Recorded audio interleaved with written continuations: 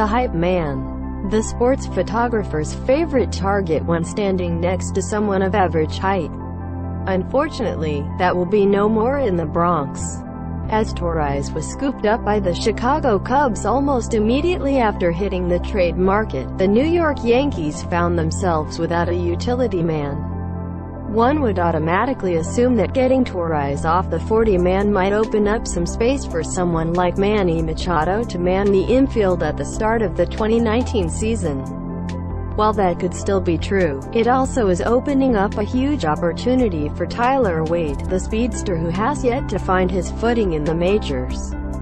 Taking Torreyes off the 40-man made room for Parker Bridwell, who was claimed off of waivers.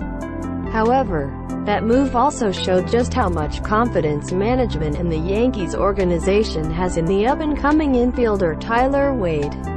Wade is a multi-dimensional player, able to play both infield and outfield with ease and a base-stealing threat on the base paths, something the Yankees haven't had since Brett Gardner's early days in the Bronx.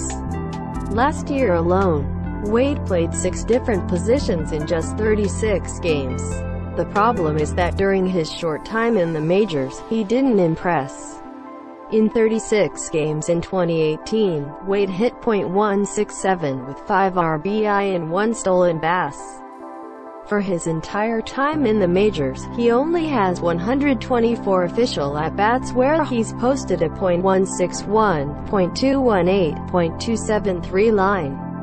While he doesn't have close to the experience of Torreyes when it comes to the majors, they're still not promising numbers. Wade struggled. There is so much evidence of that besides just the numbers.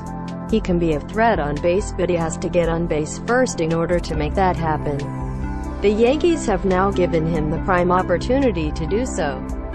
He will be the first name they call when an injury opens up a position.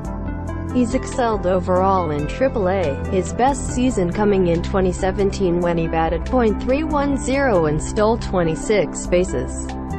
It has yet to translate in the majors. Maybe with a more full-time position in the Bronx, Wade will be more comfortable and be able to perform up to his potential. But that is a big risk to take for a guy who has barely spent time in a Yankees uniform over the past few years. But with Wade's track record, getting rid of Torreyes seems like a huge risk, one that the Yankees were apparently very comfortable with. They clearly have faith in their prospects, and now we've learned that they definitely have confidence in Tyler Wade and his abilities. His last 2 tests in the majors have to be a fluke. Third time's the charm, right? It very well could be for the 24-year-old, who will finally get a real shot at showing off his skills in the Bronx without anyone getting in his way. With Torreyes gone, the spot is now his to lose. Tyler Wade has much to prove, but he's going to get the opportunity. The Yankees wouldn't have gotten rid of Ronald Torreyes unless they had faith in Wade. Now it's his time to prove that he's worth the risk.